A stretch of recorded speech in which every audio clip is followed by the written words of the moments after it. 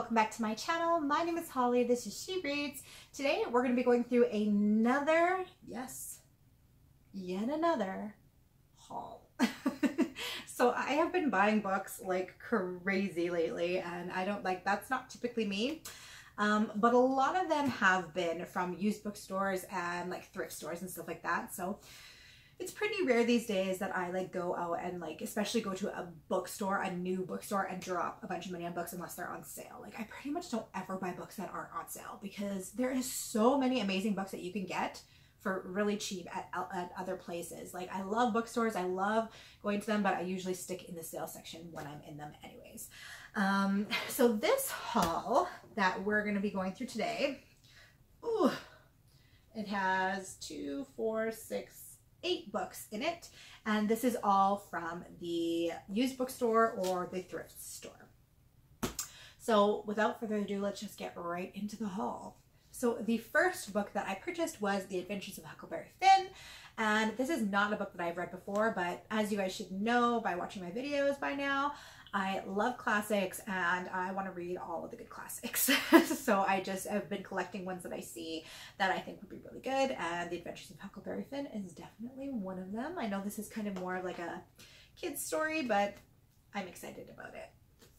The next book that I picked up was Full Dark No Stars by Stephen King, and this one I honestly have no idea what this is about. There is no synopsis anywhere in here, which that drives me absolutely insane when books do this, when they don't have a synopsis. Like all it has is like just raves about this book, like just reviews on the back, and that drives me nuts because I don't know what it is about.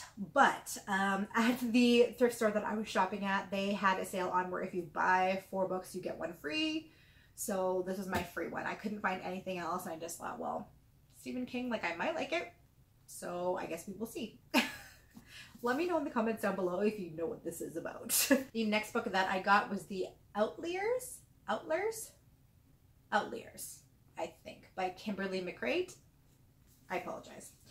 And it says, trust your instincts. It all starts with the text. Please, Wiley, I need your help. Wiley hasn't heard from Cassie in over a week, not since their last fight. But that doesn't matter. Cassie's in trouble, so Wiley decides to do what she has done so many times before, put her own problems aside and save her best friend from herself. I think we all know somebody like that in our lives, don't you? This time it's different though. Instead of telling Wiley where she is, Cassie sends only cryptic texts and her boyfriend Jasper to help. Trusting the guy who sent Cassie off the rails doesn't feel right, but with Cassie's messages getting more frantic, Wiley has no choice but to go with him. As the texts lead Wiley and Jasper north into the dense woods of Maine, things go from difficult to dangerous fast. What isn't Cassie telling them, and could the truth be far worse than they imagined? A genre-bending mystery with ingenious speculative twist, The Outliers brilliantly chronicles what it would mean to learn that your greatest weakness might in fact be your most important strength. Sounds good. The next book that I picked up is Wicked Resurrection, and this is the third in a trilogy, I believe. Is it a trilogy or is it a series? I'm not sure, but I have the first and second books to this, and this is the third, and this is about a girl, and I believe her name is actually Holly. Yeah, it is. And I read the first one, but I read it so long ago that I can't really remember 100% what it's about. And I think I read it like shortly after my son was born. So like that's just all fuzzy. So I might have to reread it. But I believe that Holly figures out that she's a witch and that she's from like a family of women who are witches. And I believe that her parents also die in I believe that it's set where she's going to live with her cousin, her aunt and her 2 cousins, and they all kind of realize that they're witches. So yeah, it was pretty good. The first one was good, and I still have the second one that I have not read, and then now I just picked up this third one because it was there and I have not seen it anywhere else. The next book that I picked up was Enchanted by Althea Contis, and this one says, what are you doing? Sunday's head snapped up from her journal. She had chosen this spot for its solitude, followed the half-hidden path through the underbrush to the decaying rocks of the abandoned well, sure that she had escaped her family. And yet, the voice that had interrupted her thoughts was not familiar to her. Her eyes took a moment to adjust, slowly focusing on the mottled shadows the afternoon sun cast through dancing leaves. I'm sorry? She posed the polite query to her unknown visitor, in an effort to make him reveal himself, be he real or imagined, dead or alive, fairy or... I said, what are you doing? Frog. So this one sounds like pretty cute. This is like obviously some sort of like fairy tale, and this one actually was given to me by my mom. She just like thought that I would find it kind of cute because she had seen when I was reading the Lunar Chronicles, I was telling her about it, and they're of course all retellings. So she thought this one would be kind of cute. So this one looks like a retelling of The Princess and the Frog. The next book that I got was Give Me the Child by Mel McGrath. It says, an unexpected visitor. Dr. Kat Lupo aches for another child despite the psychosis that marked her first pregnancy. So when Ruby Winter, a small girl in need of help, arrives in the middle of the night, it seems like fate. But as the events behind Ruby's arrival emerge, her mother's death, her connection to Kat, Kat begins to wonder whether her decision to help Ruby has put her own daughter at risk. Kat's research tells her there is no such thing as evil. Her history tells her she's paranoid, but her instincts tell her different.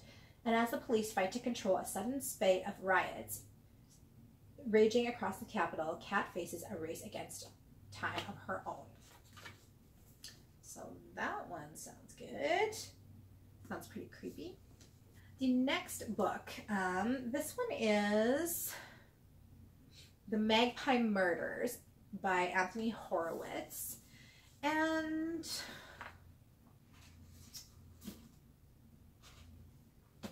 it says Alan Conway is a best-selling crime writer. His editor, Susan Ryland, has worked with him for years, and she's intimately familiar with his detective Atticus Pund, who solves mysteries disturbing sleepy English villages. Alan's traditional formula pays homage to the queen of classic British crime such as Agatha Christie and Dorothy L. Sayers. It has proved hugely successful. So successful that Susan must continue to put up with his troubling behavior if she wants to keep her job. When Susan receives Alan's latest manuscript, in which Atticus Pund investigates a murder at Pye Hall, an English manor house, she has no reason to think it will be any different from the others. There will be dead bodies, a cast of intriguing suspects, and plenty of red herrings and clues.